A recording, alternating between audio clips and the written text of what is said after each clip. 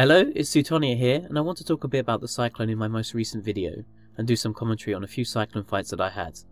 The fit I uses 5 heavy assault missile launchers, a medium nuke, a small nuke, Microwarpdrive, web scram, adaptive invulnerability field, with an extra large ancillary shield booster.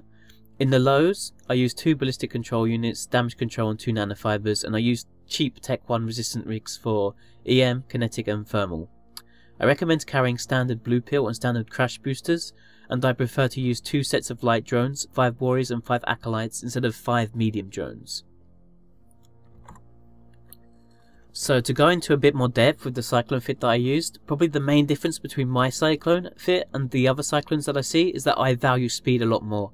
I like the 2 nanofibers on my Cyclone because combined with a 3% implant to Microwarpdrive speed, this gives the Cyclone almost 1.6 km a second with the Microwarpdrive on cold and 2.3 km a second while you're heating, and you also have very similar agility to a combat cruiser.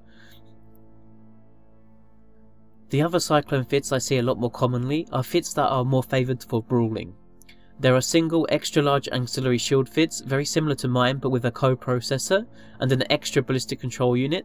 And then there are dual extra large ancillary shield repair Cyclones, although to fit this they need to sacrifice 2 rig slots and the nanofibers for fitting modules, and they have to choose between a web or an invulnerability field. I think the web is very important, and if you sacrifice the invulnerability field and the 2 shield rigs, you don't actually get that much tank than the single ancillary shield booster variant. The only real advantage is the ability to have 1 booster reloading while you're using the other one. These fits are better for brawling, but I don't believe battle cruisers like this are as viable in the current metagame anymore. And I think the Cyclone fit that I use is well more adjusted to the metagame.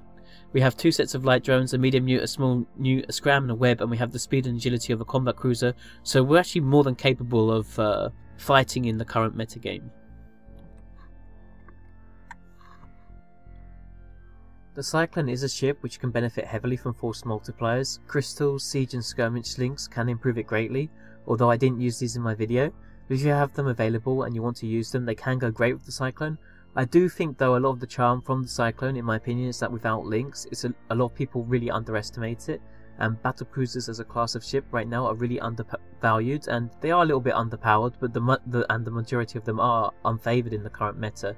And I think the Cyclone itself is also underappreciated, and the way I use the Cyclone as more of a mobile brawler than a super active tank brick really surprises a lot of people, and you can get plenty of kills by being a lot more mobile than people would expect. I remember watching Kill 2 or CCP Rise's Ferox videos and commentary a long time ago, back before Inferno when the ancillary shield boosters were introduced, and a long time before the Battlecruiser Tyroside, when the Tier 1 battlecruisers were a lot worse than compared to the Tier 2 battlecruisers than they are now. When he was a player and making solo PvP videos, one of the reasons why CCP Rise loved the Ferox was that it was a ship that was really underestimated, and a lot of the EVE community thought it was complete trash, but it was maybe only 80% as good as a Brutix, which was a ship that people really respected. And it's kind of strange that that 20% difference means the changes the opinion between something being trash and being acknowledged as a really respected ship. And I think the Cyclone in this fit is really capable, and more than capable, of going 1 versus 1 with most of the brawling heavy assault cruisers in the game and having a good chance of success. Maybe it's not quite on the same level as the Deimos, Vagabond or Sacrilege, but it's damn close, I think. And the Cyclone with insurance, implants, fit and boosters actually costs around 40 million ISK for you to replace. So I think the Cyclone is very good for its value, as it's about 4 times cheap. You can lose 4 Cyclones for the cost of 1 heavy assault cruiser, and you can lose about 8 Cyclones for the cost of 1 pirate faction cruiser if you're talking about the more expensive ones like the Healer and the Orpheus. So the way you want to fly this Cyclone is that you want to be as efficient as possible with the ancillary charges as you can.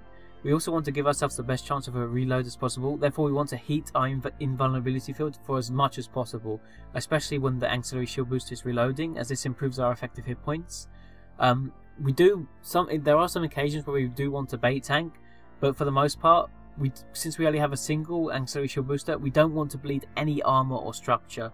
We want to be at full HP with full armor, full structure, so when our ancillary shield booster goes on reload, we have the most possible effective hit points that we can have. And the Cyclone with a heated invul field at max shield, armor and structure HP has about 30,000 effective hit points against Omni damage.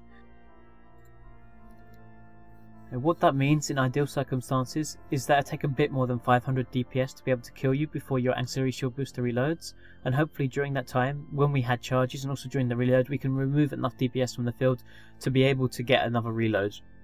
And keeping that 500 DPS number in your head is important, just so it can help you decide whether you want to try and disengage if you still want to continue fighting. Since heating the Ancillary shield booster gives a bonus to the amount repaired, we want to ideally also heat the Ancillary shield booster for every charge that we use in order to draw the maximum effectiveness from it. For boosters, I carry Blue Pill and Crash. Both are very important to your ship. You want to take Blue Pill almost always to maximize the efficiency of your Ancillary charges. It boosts shield boost amount by 20%, which is quite significant. It's almost always worth an extra 2-3 Ancillary charges in terms of rep amount. Crash is a bit more situational. You should take Crash if there are frigates on the field or destroyers on the field, and it'll really help you with your application, but don't take it unnecessarily, because Crash does have a chance of giving you a shield boost penalty, which will negate your Blue Pill. Okay, so this is the first fight I really want to talk about, and this versus Saber 5 Slicers Griffin. So there was a Saber on the other side, and there was also the Slicers on D-scan when I jumped, and there was a Griffin on this side when I jumped in. And I reapproached the game, and I know I need to kill this Saber first of all, because it's the primary target. First of all, it's the slowest target on the field, and also Sabers normally have scrams or webs, so they can impact my mobility, and this is going to be a fight where mobility is going to be very important, because I need to be able to catch the Slicers, to be able to threaten them, and to hopefully kill them as well.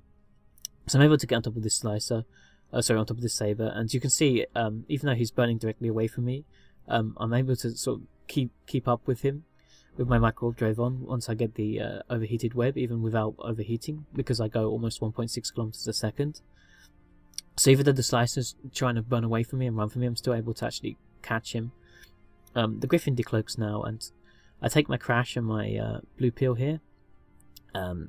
Taking Crash is very important in this fight, obviously, because there's 6 frigates and 1 destroyer hull, and it's worth risking the shield boost penalty that I might get, which I didn't actually get in this fight.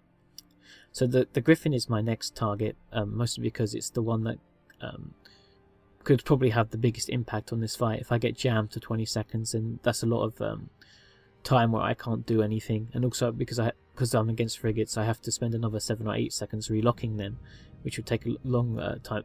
Which would take a long time, and it would impact my DPS quite a lot. I'm able to kill the Griffin, and one of the things that I'm quite bad at here is I don't have everything locked, and I really should have everything on the field locked. There's no excuse really not to. I noticed that one of the Slicers is using keep at range, I think, because he's approaching me, so I burn back towards the gate, and I'm trying to get on top of this Slicer here. And you can see I haven't actually even started locking him yet, which is really bad. I was too used to using frigates, which have like 3 or 4 max lock targets. I normally just lock the priority targets.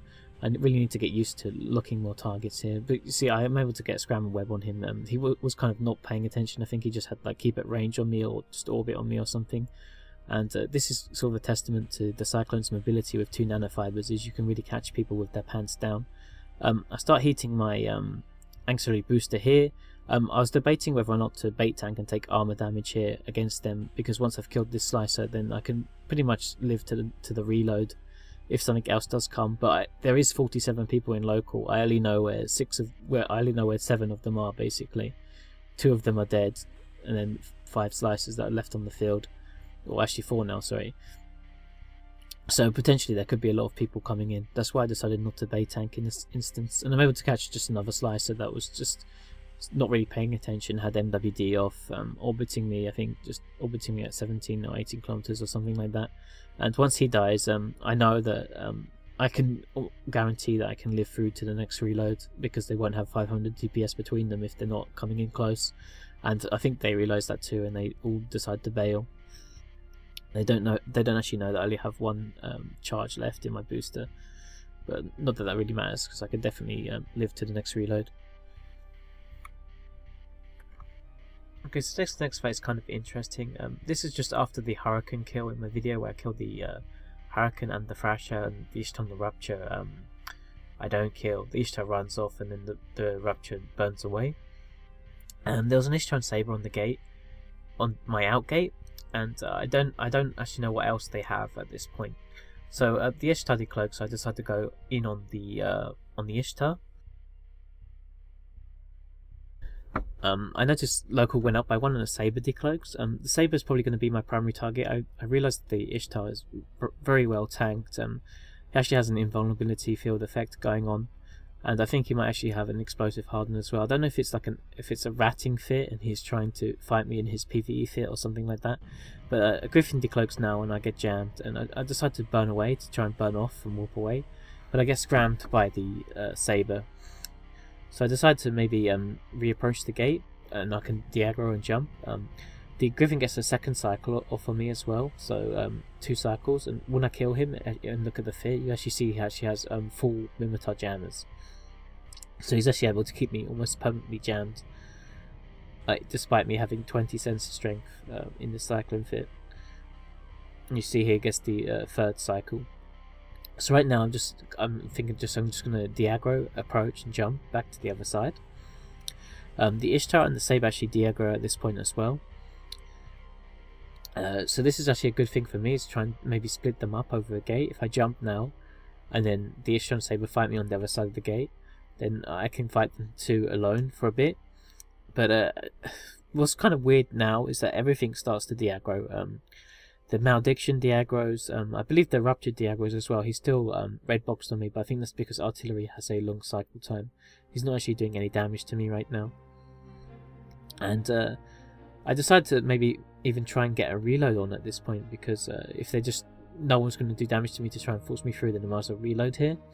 But the Griffin right now, he actually de-aggros as well, which is kind of strange, and he unlocks me, so I decided to just go in on him. I've still got about 40 seconds left on my reload time for my Ancillary shield booster, but removing the Griffin is the biggest obstacle, and I'm not actually too afraid of what's on the field right now. The Ishtar was using Valkyrie 2s before. I believe he has bouncers, but he doesn't want to use them in this situation because I will probably be able to go under the tracking of the bouncers in my Cyclone. So I switch on to the Saber again because he aggresses again. I believe the Ishtar is aggressed here. It's a bug with the overview. It shows him as yellow box, but he does have Valkyrie 2s on me. So I'm shooting the Saber right now. I'm shooting him with EM missiles, which is probably not the best bet, but I don't think it's worth me really reloading for the Saber, because the EM missiles are going to be the best missiles to shoot the Rupture with, and pretty good against the Malediction as well. It's just I don't want to reload to Kinetic to shoot the Saber, because then I'd have trouble breaking the Ishtar if I decide to go in on him. So I just shoot the Saber with the EM missiles, but that's fine. I probably should have maybe switched to Warrior 2s, because they might have been a bit more useful against him. I decided to go in on the Rupture next, because I know he's in an Artillery fit, so he's probably not going to have the best tank, because Artillery uses more resources to fit. And I'm able to tackle him and go in on him, and I've got a decent ammo type loaded for him as well, the EM missiles. And my Microwarpdrive actually ends up burning out here, and this is one of the things that's really important about the Cyclone, is heat management. And I probably shouldn't have used so many MWD heat cycles before, earlier when I was burning away from the fight or burning back in, but I didn't really know what was going to happen. So I'm able to take down this Rupture, and it's kind of weird what's happened with his drones. I think they de-aggroed at some point, or he put the drones on something else. I don't really know what happened there, but there's only 3 of his Valkyrie 2s on me at that point, and now they're all on me. I don't know what he was doing really. I was debating whether or not to continue or not, but local went up by 1, and then you'll see again in a second again, local goes up by 1 again. I don't know what they're in. And the Malediction left as well, so he could potentially be coming back. The tower decloaks at this point, but I'm already warping off. I decided I'm going to warp to the outgate and see what else they have, and it's not actually included in this video, but they actually have an Ishtar as well, so it's a good thing that I did decide to bail at that point. And I took a bit too much damage unnecessarily. I was in half structure, so my chance of reliving through a reload are pretty slim. So this is a pretty interesting fight because there's a Naglfar on the field. So I don't know what's really going on. I came back to the system to try and maybe fight them after I repaired. There was a wormhole to Ferro that was really close. So I went there, repaired, and came back. And I warped here, and there's I think that they're shooting this territorial claim unit for some reason. I'm not quite sure why, but I was going to go for the Nemesis first. I know that the Naglfar really cannot do anything to me as long as I'm pay attention to my traversal, as long as I'm not at 0 meters per second, as long as I'm not Nightmare X, I should be pretty fine, even though there is a Dreadnought on grid. So I decided to burn and catch this Ishtar, and I orbit him 2500. He does have Bouncer 2s out initially, and I was able, if I get an orbit on him, I'd be able to mitigate all their DPS, and he actually recalls them as soon as I get on top of him. I believe he tries to put out a different type of drone. I'm not sure what he's really doing right now because he's spending a lot of time doing it, but he actually puts out ECM drones instead, I believe. He doesn't actually put out any DPS drones on me, so it's actually just an Ishtar versus my Cyclone at this point. The Ishtar is using Republic Fleet Bouncers on me. I'm not sure if that's because he doesn't have the skills for Bouncer 2s or not, but anyway, Republic Fleet Bouncers, I'm pretty sure that I can live through a reload with just the Republic Fleet Bouncers on me. The Nemesis decloaks at this point, and I try to lock him to put my drones on him, and also just to burn him down, because that's probably the most dangerous target to me, because he's not only is he incredibly mobile, but if I'm tackled, then he can do about 600 DPS to me if he's in a decent fit with 2 ballistic control units. But he decides to bail, and the Nemesis actually plays very safe.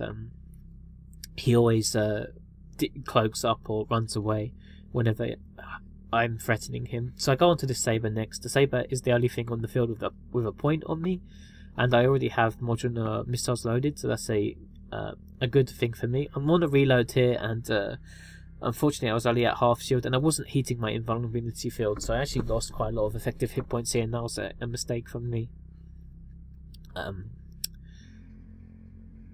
And I'm actually another thing about the Cyclone's heat management is very important. I'm actually heating the invulnerability field right now when it's completely unneeded to, and this burns out my web, and this will probably cost me later, as you'll see, but I don't ever tickle the stab and then I decided to warp out because I wasn't going to live with bouncers shooting me on my 3000 structure HP for 30 seconds.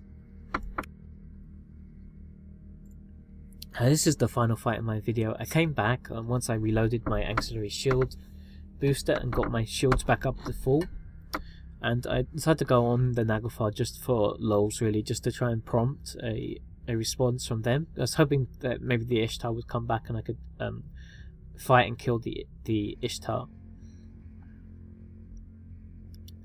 So I should really be using Directional Scanner at this point. There's no real excuse not to, because I'm not taking any damage. There's nothing for me to do that's actually on the field.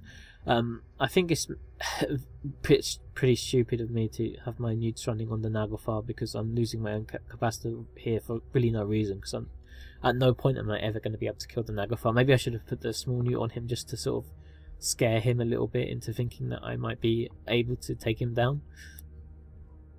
Well, anyway, a Malediction comes in on me at this point, and I switch to the Malediction, obviously, because it's got Scram and Tackle on me.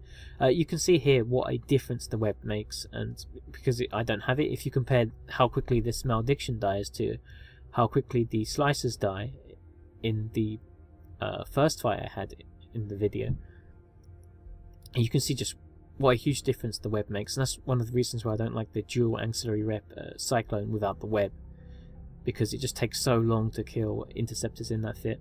I believe this is actually a 400mm plate tackle Malediction, so it's a bit tanky, but I would have been able to kill this Malediction quite easily if I did have the web, and I probably wouldn't have died at this point.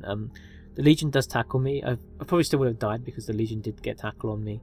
He gets a Scram and web on me, and I should have been checking Directional Scanner. If I would have been able to kill the Malediction earlier, maybe I could have moved away or got out if I had the web. I'm mostly just including this just so you can see how important the web is. And the Malediction actually ends up getting out at this point. He ends up just burning away outside my scram range. I switched my newts onto the Legion and I reload to thermal. I was pretty sloppy with the reload though. I accidentally reloaded, I think, to EM Rage, and I actually didn't have many missiles left of that category, so I didn't have many missiles, so I decided to reload again, so I wasted quite a lot of time. But I still would have died regardless, but it just shows you how important the web is for the Cyclone. And I hope you enjoyed watching this video.